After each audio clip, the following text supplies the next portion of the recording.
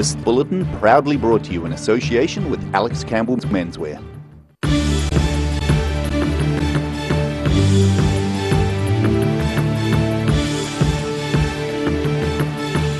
Tonight on the South Today, bells ring out across Dunedin as people celebrate the return of the Royal Albatross to Tairoa Head.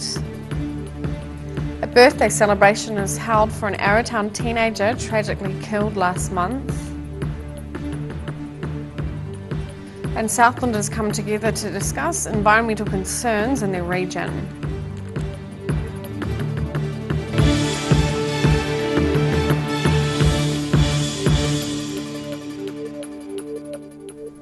Kia ora, good evening, I'm Sophie Morris. Dunedin resounded with bells ringing out at 1 p.m. yesterday to mark the return of the first northern Royal Albatross. The birds have been nesting for over 100 years at Tairoa Head, their only breeding colony on the mainland. Bells of all sorts of shapes and sizes rang out across Dunedin city yesterday in what is now an annual event marking the return of northern albatross to Tairoa Head. Amongst those welcoming the birds back were pupils from Broad Bay School, along with their principal, Greg McLeod. So does anyone know why are we ringing the bell at 1 p.m. today? Who can tell me? The albatrosses. The albatrosses. Albatross. What's happening? The albatross are flying home to breed, so that they can have their families for generations to come. The first bird back actually arrived last Wednesday and was a female going by the name of Blue Lime White. Her tag's Blue Lime White. She's female and 9 years old. She hasn't actually had chicks yet, so hoping that she'll breed up at Tairoa Head, which will be really cool. Last year the colony celebrated 100 years since the first egg was laid in 1919.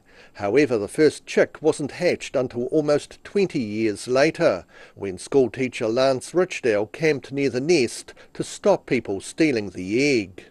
Arthur Street school pupils, such as Esme Lisbeth Blacker, are aware of the historical significance of the colony. Well, Arthur Street's quite an old school, oldest in Otago, so I think it's pretty meaningful that so many albatross have come and gone since, which is pretty awesome. They leave every year, come in every year, which is pretty cool that we signify it, them coming in with the bell. And while the northern Royal Albatross only has a toehold on the mainland, a large population of about 17,000 birds exists on the Chatham Islands. In Dunedin, the South Today. 1 year on from a Dunedin fire that burnt 30 hectares of scrub and tussock on Dunedin's Flagstaff Hill, the vegetation is growing back. Last September's fire sparked a large-scale response from firefighters, aided by 8 helicopters, and temporarily closed 14 walking tracks. Forest and bird members say the site is recovering as well as expected. Even in the weeks that followed the fire, tussock and flax resprouted, and now a year on there's been reasonably good regeneration of tussock. However, there's still concern gorse and broom could take over large areas of Flagstaff. A birthday barbecue and swim was held at Frankton yesterday, celebrating the birthday of an Arrowtown teenager who died tragically last month. Wakatipu High School pupil Alana Walker was killed in a car crash in August.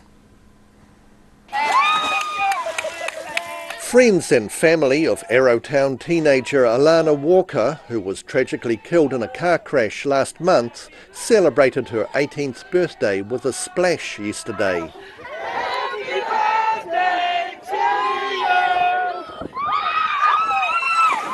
you! So we're all gathered here just really to celebrate who she was and what she was all about, and that was being crazy, being Alana and doing anything that wasn't normal. She liked to be a little bit different, yeah. That love of being different saw Alana become known for enjoying a dip in Lake Wakatipu. Her one love was to go out and swim. Doesn't matter what day, what time of the year it was, she just would jump in the lake. Her and her friends, whoever was around, and just have a great time. Get out and go and carry on with life. Those attending the birthday barbecue in her memory included school friends and family, some travelling from across the South Island for the celebration. People have travelled from as far Fairlie and beyond, just here to just be part of her memory and celebrate for her today. Alana Walker was a pupil at Wakatipu High School. In Queenstown, the South Today. A couple involved in an explosion at an Invercargill house which seriously injured 2 people have been charged with drug offences. Samuel Just and Rebecca Ann Bauer, both of Invercargill, appeared at the District Court today, jointly charged with the production of cannabis oil. Police laid charges after an explosion at a property in Rothesay Place on the 9th of September. 3 people were injured, 2 seriously, after a butane gas bottle exploded and a fire broke out. The pair will reappear mid-next month. Saturday saw Southlanders with environmental concerns get together at this year's annual Spring Ecofest. The event had everything from tree planting initiatives to a petition to help sea lions settle along the Catlins coast. Environmentally conscious people in Southland are working to make the region a whole lot greener. Saturday's Spring Ecofest brought many of them together, with the likes of Reforest Northern Southland. Our goal within the next couple of years is to replant the entire Lumsden stream because we've identified native species of fish in the stream that need protecting, and also we want to have a bit of a native corridor going up through the Lumsden area. And hookers sea lions visiting the region look to benefit from a petition to keep cars off 2 specific beaches in the Catlins. They've been coming to mainland New Zealand from the Subantarctic Islands for the last 20 years, and we want them to feel safe on mainland New Zealand so their population increases. And restricting vehicles will make them feel safe. Organiser Jenny Campbell says she's pleased with how the event went, which included a map to help people find their nearest community garden. Drawing a map of Invercargill with all the placement of the community gardens and where people are gardening together to encourage local community. The Spring Ecofest was supported by Forest and Bird. In Invercargill, the South Today. Still to come on the South Today, we hear the latest aviation news from Central Otago, and an Oamaru man and well-known gardener celebrates his 100th birthday.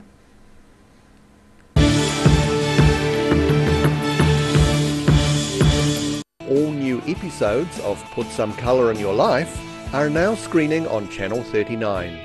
Take a look at Australian artists and the techniques they use in their studio. Put Some Colour in Your Life. Tuesdays, 7:30. Hi, Alec Campbell Menswear. We're back in George Street on the corner of Hanover Street. Come and check out our big store. It's a big space full of bargains. Now look at these shirts. There's shirts for everybody here. Look at these merino pullovers, stacks of moleskins, literally tons of trousers.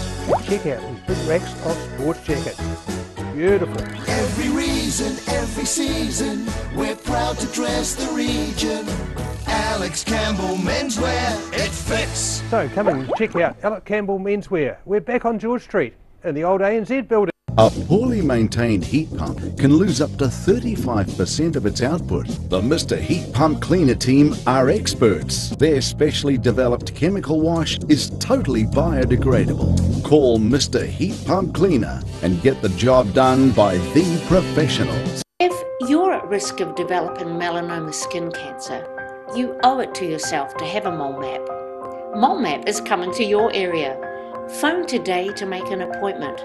It could save your life. Every reason, every season, we're proud to dress the region.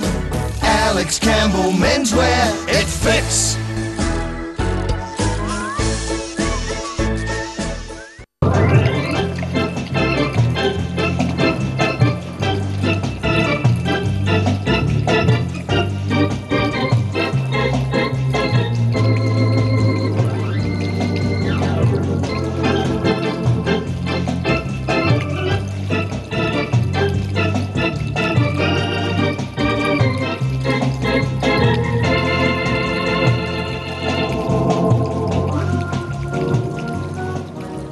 You've seen us in the street, now find us online. Check out shopon.org.nz.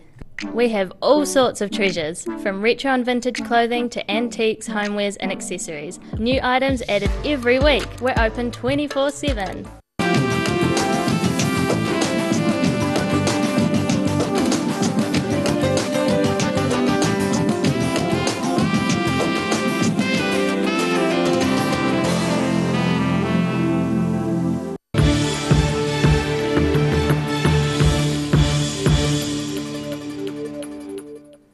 Welcome back. Queenstown is set to be flooded with domestic tourists during the school holidays, with Air New Zealand announcing it's increasing its capacity to the resort to above pre-COVID levels. The airline announced this morning it was ramping up its domestic capacity for the holidays, which start on Saturday. Overall, the airline says its domestic schedule will be operating at nearly 85% of pre-COVID-19 levels. Face coverings or masks are still required on flights to or from Auckland. And staying with aviation in the Queenstown Lakes District, a group representing nearly 3,500 Upper Clutha residents are behind a judicial review in the Queenstown High Court. The group is opposed to the development of a second jet airport in Wanaka and say they represent nearly half of the adult population of the Lakeside Township. The group claims the Queenstown Lakes District Council's 100-year lease of the Wanaka Airport to the Queenstown Airport Corporation 2 years ago was unlawful. They say the consultation process was inadequate and negotiations were conducted in secret. The group is calling for the scrapping of the lease. The hearing is set to continue this week. Tom Garbutt says he doesn't know the secret to a long life, but says keeping busy is an ideal way to keep going. The Oamaru man and well-known gardener celebrated his 100th birthday at the weekend and has no plans to slow down now that he's reached a century. Oamaru icon Tom Garbutt turned 100 recently. He's been well known across the lower South Island for his expertise in gardening, especially the growing of rhododendrons, and even had his own radio show dedicated to giving tips on gardening. I would have spoken to women's groups especially hundreds of times. From Christchurch to Invercargill. I read a lot of books from that, and then eventually, when we had Radio Waitaki here, they asked me if I would take over a gardening program. So I said, yes, I would. So I used to go to the studio every Saturday morning for an hour and invite people to ring in with their problems. Yeah. And so I was doing that for 18 years. Jobs were hard to come by when he left school in the Depression years of the 1930s, but he was lucky to get a start working for a Dunedin gardening centre. Next thing, there's a wee advertisement came up, wanted a boy to learn gardening. Apply to Riley's fruit and vegetable market in Murray Place.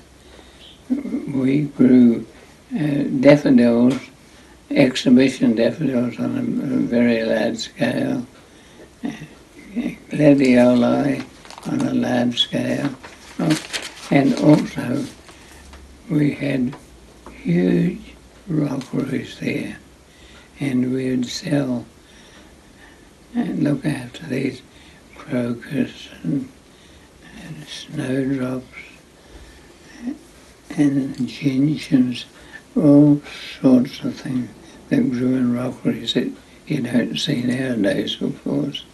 Garbutt still drives a car and says the secret to remaining in such amazing good health is keeping busy. In Oamaru, the South Today. After the break on the South Today, pirates take to the slopes in Queenstown and we check out tomorrow's weather.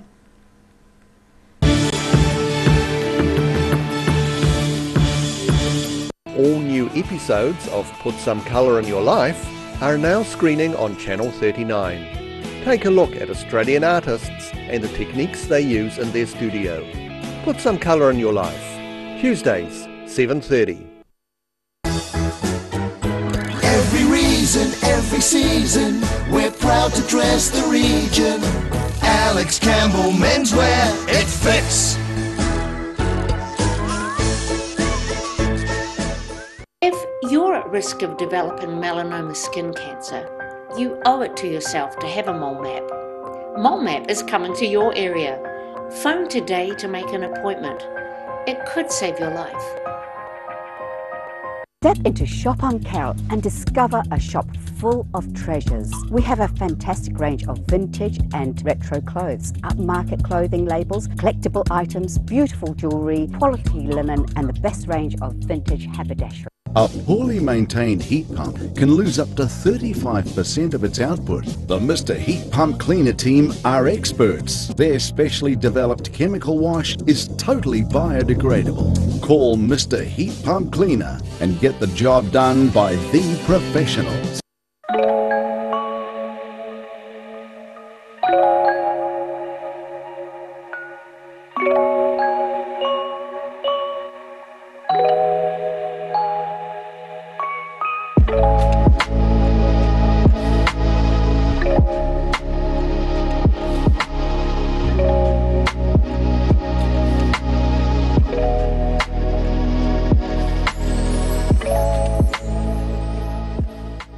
Hi, Al Campbell Menswear. We're back in George Street on the corner of Hanover Street.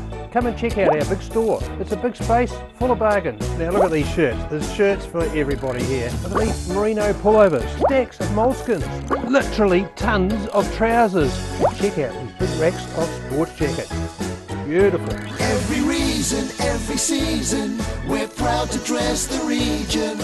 Alex Campbell Menswear, it fits. So come and check out Alex Campbell Menswear. We're back on George Street in the old ANZ building. Ah, TV, our favourite babysitter. But it can be tough keeping up with what our tamariki are watching. Luckily, the Broadcasting Standards Authority has made some smart changes to the classification labels. Ooh! Plus changes to the time of day certain rated shows will air and awesome new parental lock features, meaning your babysitter's job is safe. Find out more at safeviewing.co.nz.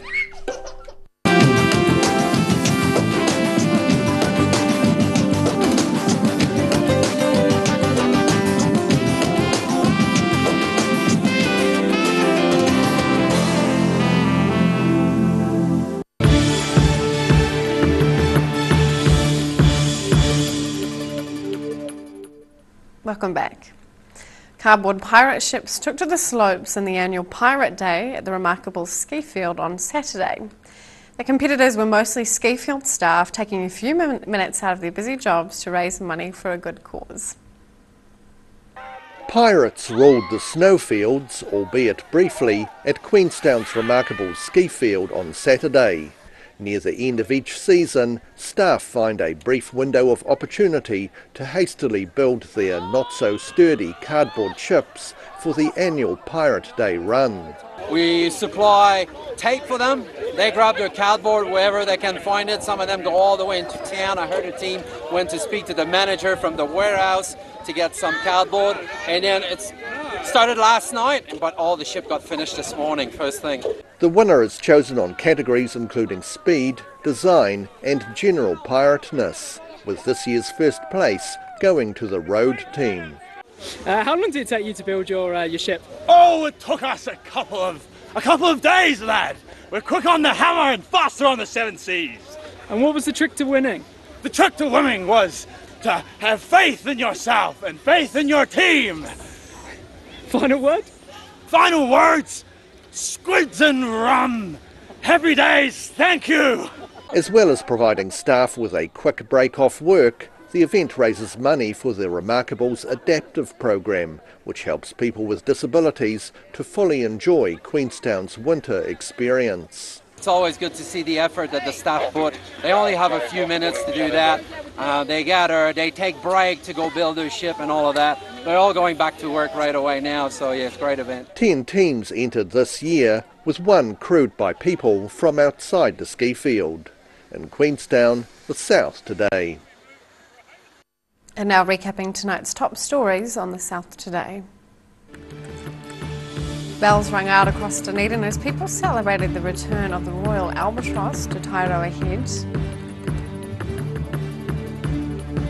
A birthday celebration was held for an Araton teenager tragically killed last month. And Southlanders came together to discuss environmental concerns in their region. And time now for a look at what's happening in tomorrow's ODT. Welcome, Hayden.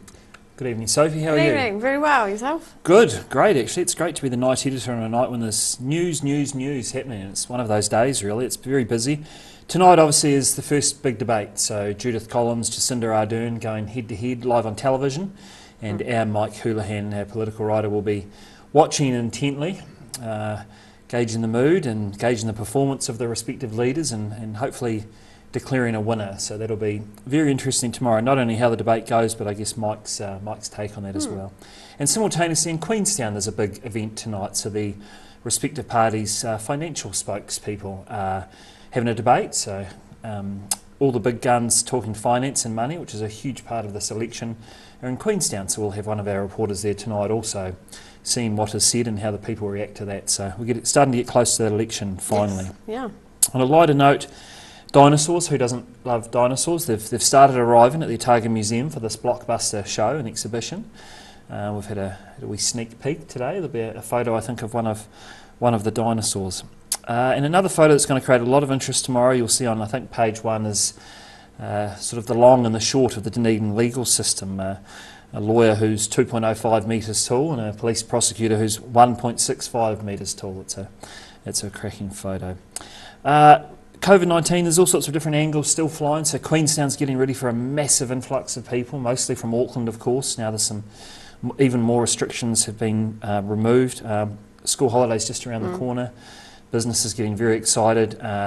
Southern DHB saying they're ready for spot COVID testing, they're ready for all those sorts of things. So that could be interesting. And some people out in the Otago Peninsula are concerned at a proposal to drop speed limits. They feel there's safety measures have been done to roads already. There's no call to drop speed limits, so we've got some reaction on that. And an interesting feature on the medical school saga. So we've had a couple of weeks now of drama around the medical school mirror on society, the pathways around selection. So Grant Miller, our reporter, has been delving into the issue, talking to all sides and really presenting all of the angles and all of the information out there for people to read and make up their mind on, I suppose. So it's a big paper tomorrow. There's plenty of good news right throughout. Wonderful. Thank you, Hayden. And time now for a look at what's happening in the weather. Tonight's weather proudly brought to you by Mole Map. Looking at the situation, a weakening trough of low pressure will decay over New Zealand tomorrow, but airflow will tend northwesterly again on Thursday and Friday, ahead of a much more active trough and series of fronts due at the weekend with gales.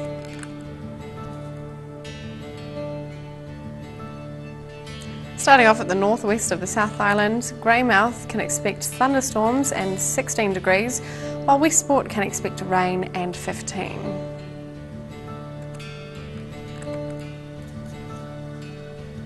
Across to the northeast, Blenheim is set for cloud and 19 degrees, while Nelson can expect rain and 17 degrees.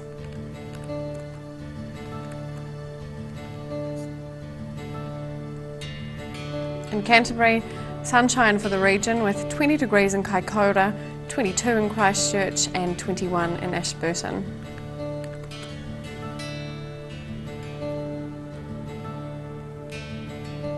To the southern towns, Balclutha, the Catlins, Gore and Lumsden are all set for fresh westerlies, some cloud and 15 degrees.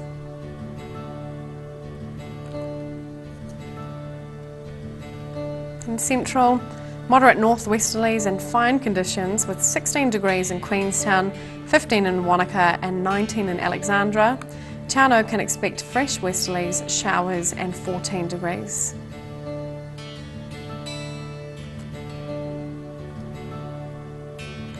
To the northern towns on the coast, variable winds and some cloud with 22 degrees in Oamaru and 25 in Timaru. Further inland, Omarama and Twizel can both expect moderate northwesterlies, fine conditions and 20 degrees.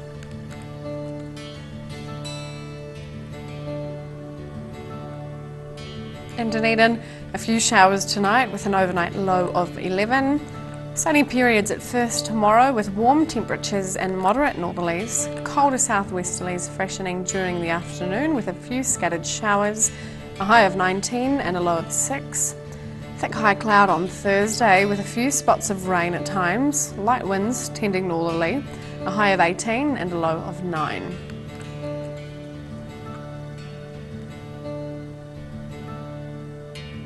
And in Invercargill, rain easing tonight with northwesterly gales decreasing and an overnight low of 10. Mostly cloudy with a few scattered showers tomorrow and fresh gusty westerly winds with cooler temperatures. A high of 14 and a low of 9. Cloud increasing and rain developing on Thursday with northwesterlies becoming strong again. A high of 15 and a low of 10.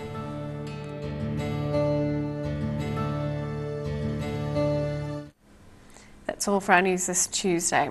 For the latest news from the southern region, head online to odt.co.nz or follow Channel 39 on Facebook and YouTube. Thanks for joining us. Ka kite anō.